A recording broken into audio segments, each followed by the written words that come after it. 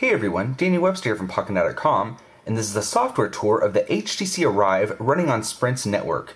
And this is the very first CDMA phone to run Windows Phone 7, and it's also the very first Windows Phone 7 device to have the NoDo update. So let's get started.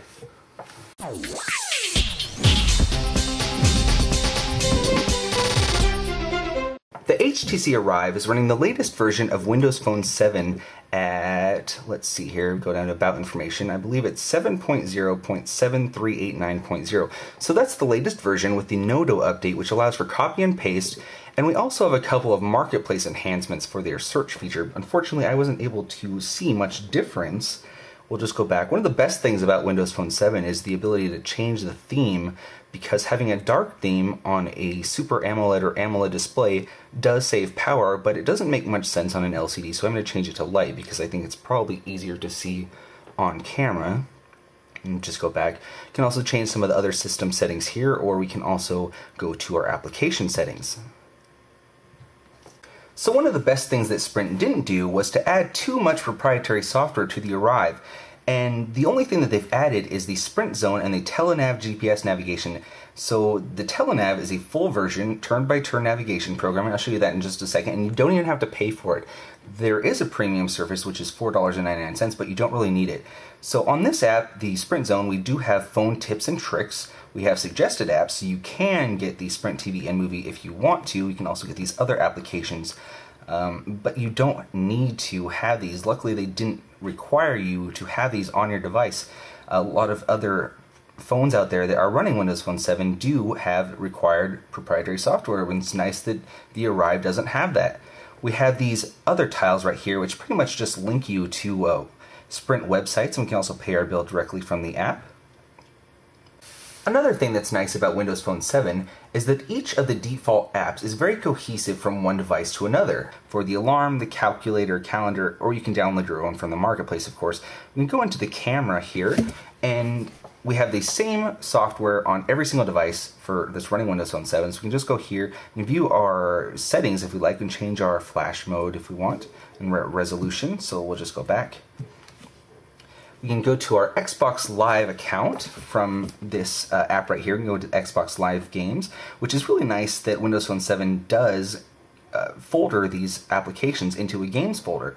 We can get our email or Google Mail, which I've set up already, our HTC Hub, and this app allows you to view your current forecast just by clicking up here, and it's a pretty simple application. We can view a 4-day forecast. If we just go up or down, we can view other cities, so it looks like it's 46 degrees in Paris.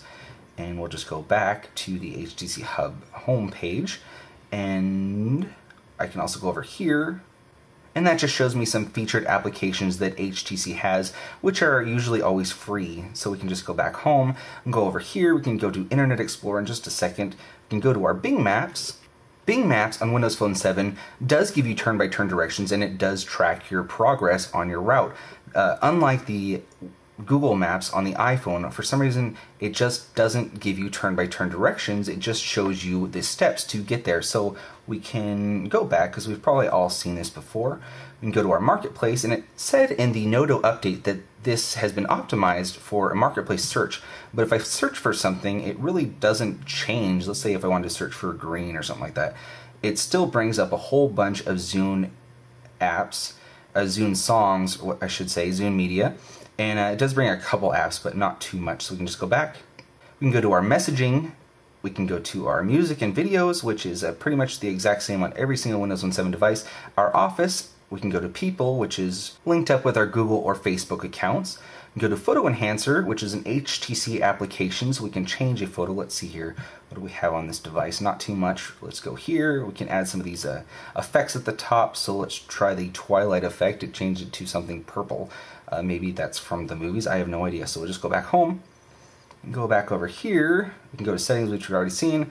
Sound enhancer. This device does have SRS enhancement, so we can add that if we like. We can also change it to an equalizer if we had headset plugged in.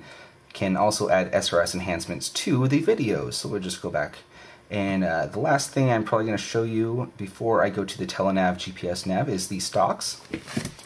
And if I open up the Arrive, I can view the full stock report. So let's just go here and swipe up and go down to go to each stock, and we can also change the duration that the graph is going to show. So we can add our own if we want, just by going to here, and we can add our own stocks.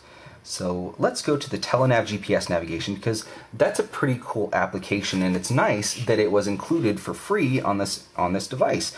So let's say that I want to drive somewhere. Let's say I wanted to drive to Seattle. All I have to do is click on there, which I've already started my route. So it'll get route information, and it will also speak to me the road names and street names and turn-by-turn directions and all that other great stuff.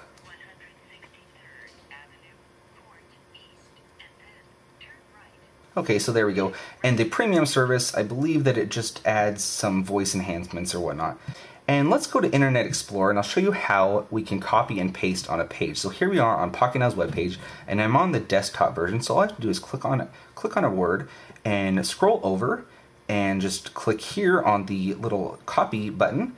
Go back home. Let's say we wanted to add this to a Word document. So we'll go into Office, and we'll say New Document. We'll go to a Word document, and we'll just click no here for a previous document that I have. All I have to do is click on here, and it's pasted from the clipboard directly onto my device. So let's just go back. I'll show you how it works in messaging, and some things it doesn't work very great in.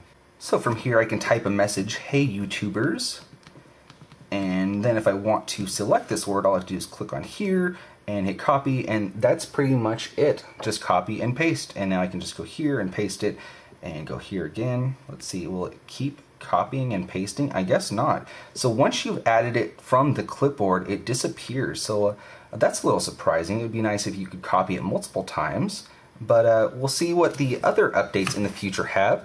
So this has been the software tour of the HTC Arrive running on Sprint's network, and if you like our videos, make sure you give us a thumbs up, and also leave some comments down below. To view the unboxing, click on the link right about here, and to view the hardware tour right about here. And check out Pocketnow.com for the final review. Thanks for watching.